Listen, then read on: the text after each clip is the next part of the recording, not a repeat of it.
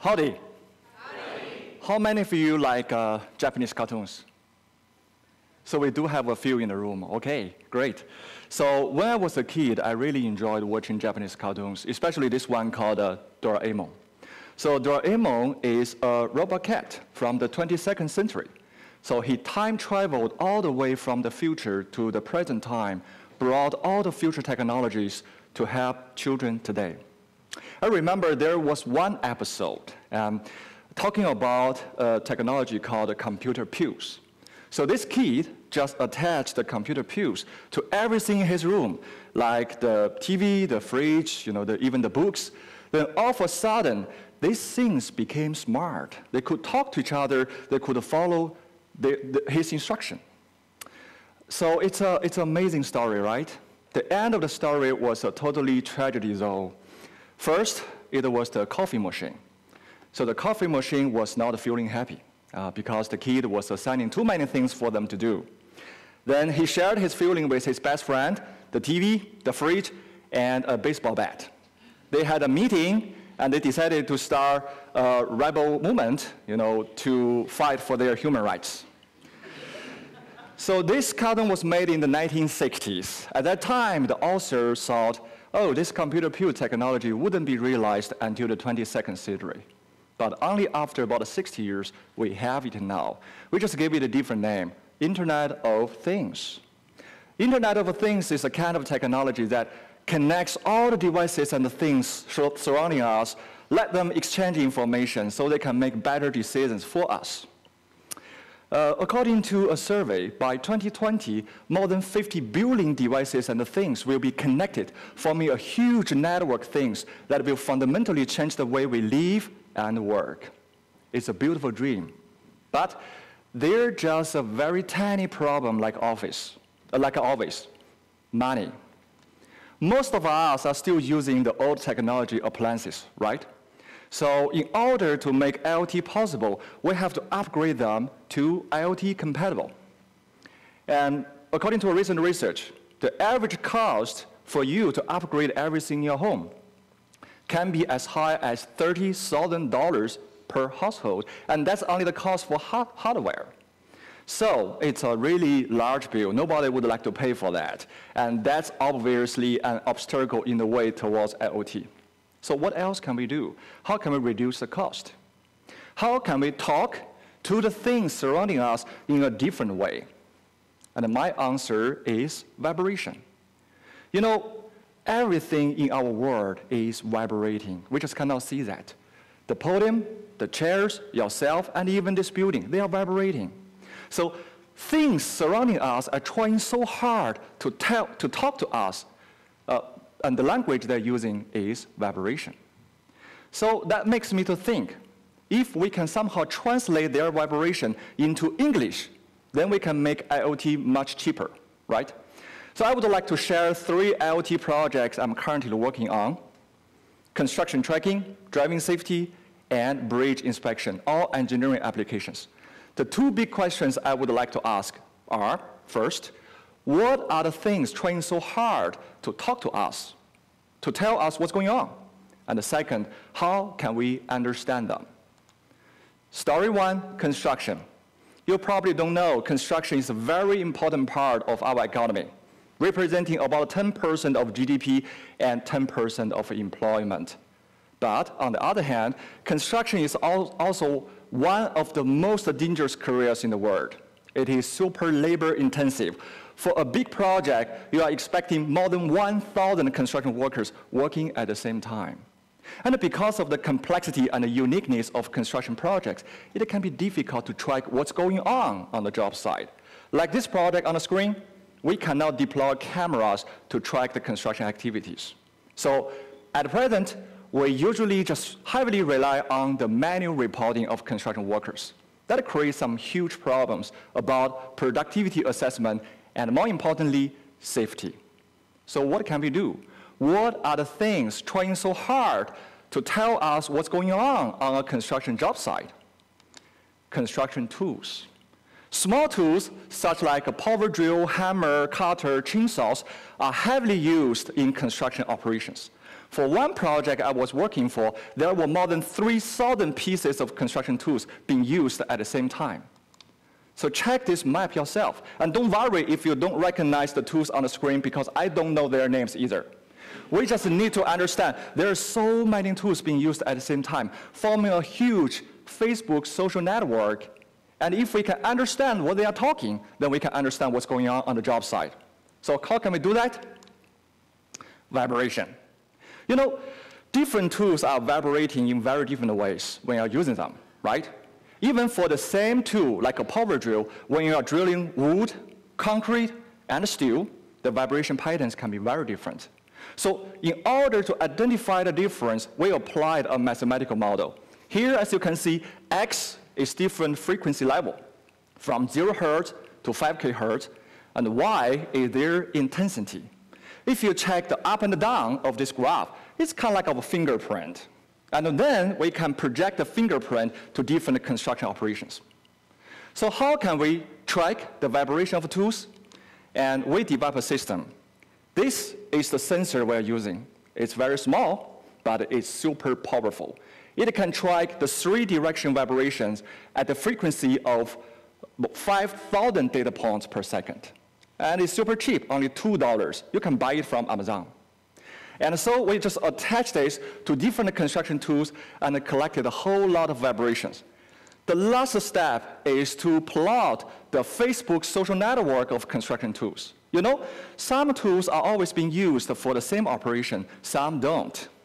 It's kind of like, hey, the power drill, the cutter, and the chainsaw, they are good friends. They always want to go out together, right? But that hammer, he's a weird person. Nobody wants to work with him. So if you check the social network of construction tools, and as well as their individual status, then you can somehow predict what's going on the job site with all the tool vibration. Now imagine, in the future, there will be a huge heat map in front of a product manager, so he can check, oh, what's going on in this area? What's going on in this area? Oh, that construction worker is doing stupid things now. Let me stop him. So vibration is the language of construction tools. The second story is about driving. Let me ask you a question. How many of you have ever driven on a bumpy road before? Great, everybody in the room. So in fact, 22% of the US roads are considered in poor condition. And the cost to fix our problem is estimated to be $170 billion US. Unfortunately, every year, more than 35,000 people die on the US road. And about 14% of the accidents can be tied to the poor road condition. So it's critical and urgent for us to inspect the road damage, right? At this point of time, we are doing that, heavily with a manual process. We send people outside, usually just once a year, ask them to visualize the damage, or we use the very expensive laser scanner to build the 3D models, but very expensive. The frequency of data collection is not satisfactory at all. So what else can we do? What's plan B? What are the things trying so hard to tell us the road condition? Your cars. So you probably have that experience. When you are driving on a bumpy road, your car tends to vibrate badly. But if this is a smooth road, the driving can be really enjoyable, right? So if we can collect the vibration of the cars, then somehow we can predict the road condition. To deploy the sensors on millions of cars can be very costly. So this time we decided to use a really cutting edge and very uncommon technology, your phone. Everybody is carrying phone while driving, right? So you either throw it to the passenger side, put it in your pocket, attach it to the windshield, or are texting while driving, which is totally illegal. So please don't do that. But the phone has really powerful vibration sensor. It can sense the 3-direction vibrations. And then it also has a gyro sensor can correct the pulse of that. So the idea is to develop some free apps and send the app, shared app with millions of US drivers and ask them to share their data with us. Then we have millions of data collectors every second. So in the future, when you open the Google Map, you will see another layer called driving comfort. and it will highlight all the bumpy roads. Great. In order to test the concept, we have to do some pilot study. Unfortunately, Texas is doing such a great job maintaining its road. We couldn't even find some, enough potholes, so we were so disappointed at Texas. Luckily, we found some really bad roads on campus, so we could do some pilot study now. So we sent out our vehicles, we collected the vibration, and once again, we plotted the fingerprints of the vibrations and tried to link that to different road damages. The result, the preliminary result was surprising. Now we are able to predict 4 types of road damages just based on the vibration of your vehicle. What's next? You have to remember our phones can also communicate with each other, and the vibration sensors can be used to predict if you are switching between 2 lanes or if you are accelerating. So in the future, it can be like this. Hey dude, I'm going to switch lane. And the other car say, okay, I'm going to slow down. So we can exchange the data among all the phones, and all the cars will be connected. It's a really cheap solution to the connected vehicles. So vibration is also the language of your cars. The last story is a very sad story. You probably have learned a recent incident in Florida about the bridge collapse, right? Unfortunately, it was not the first time. Just recently, 2 bridges also collapsed in California. In fact, since the year 2000, 76 bridges collapsed or closed due to structural failure. 52 people got killed, and 186 people got injured. There are more than 600,000 bridges in the US, and it's critical for us to understand their current health condition.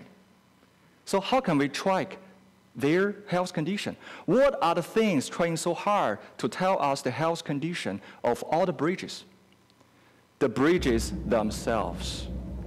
Every bridge is vibrating, and their vibration pattern can tell a lot about their current health condition and when they would collapse. It's just the vibration is so tiny, and we cannot visualize that.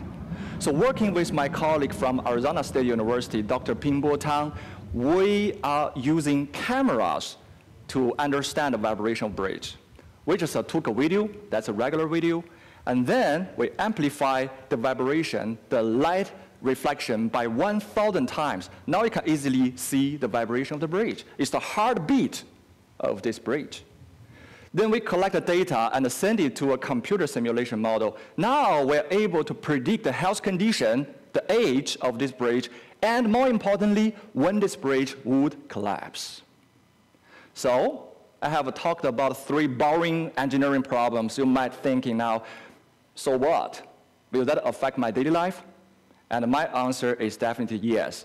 I have done something at my home. I attached the vibration sensors to everything in my home, the fridge, the TV, and even I documented the vibration when I flush my toilet, which I didn't show it here because it's not appropriate for this event. But now my home becomes really smart because it understands what I'm doing. It understands if I want to turn on the TV, if I want to just get a beer from my fridge. Okay? It is a really cheap solution. It's kind of like the computer pills. Instead of paying $30,000, I have a really cheap computer pills, just like what you saw in that cartoon. So at the end of my talk, I really want to use the last slide to show my respect to the author of the Japanese cartoon Doraemon, Fujiko Fujio. He was my personal mentor. He was the reason why I decided to do a PhD, because I really wanted to realize his dreams. For over 20 years, he envisioned and created more than 2,000 technologies. Many of these technologies have been realized today, but more are yet to come. Today, I'm still stealing his ideas when I'm writing research proposals. So next time, if you see I'm watching Japanese cartoons in my office, I'm actually doing serious research. Thank you.